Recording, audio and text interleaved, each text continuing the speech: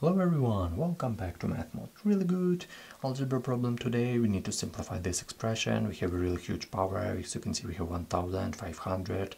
So we need to simplify this and we need to find our answer. How can I do this? This is a really good question because we will learn a lot of really good rules right here. So at first, let's express this 1000 as 500 plus 500. So 1000, and right here we write not 1000, but we write right here 500 plus 500, so nothing change, 500, and dividing by 500 to the power 500. So as you can see, nothing change. We just write this 1000 as 500 plus 500. What we're going to do next, we need to know a real good rule right here. If we have a to the power x plus y, so if we have a sum in our power, we can write it as a to the power x times a to the power y. So we can easily write it, we can easily separate, split it, so we can easily write it as 1000 to the power 500 and times 1000 to the power 500. So as you can see, we easily use this rule right here, and 500 to the power 500 in our denominator.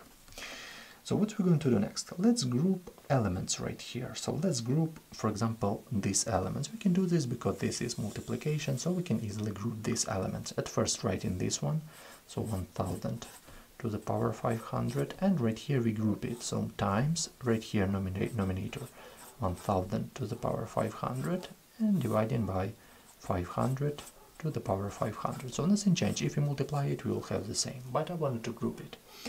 And right now, as you can see, we have a same power right here.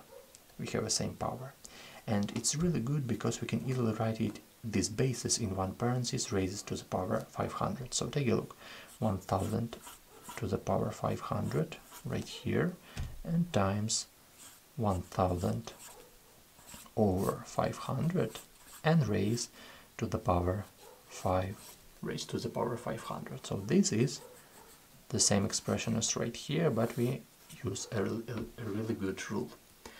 But right now, 1000 over 500, it will be equal to 2. We all know this. So as a result, 1000 to the power 500, we write this one, times this equal to 2 to the power 500 times 2 to the power 500.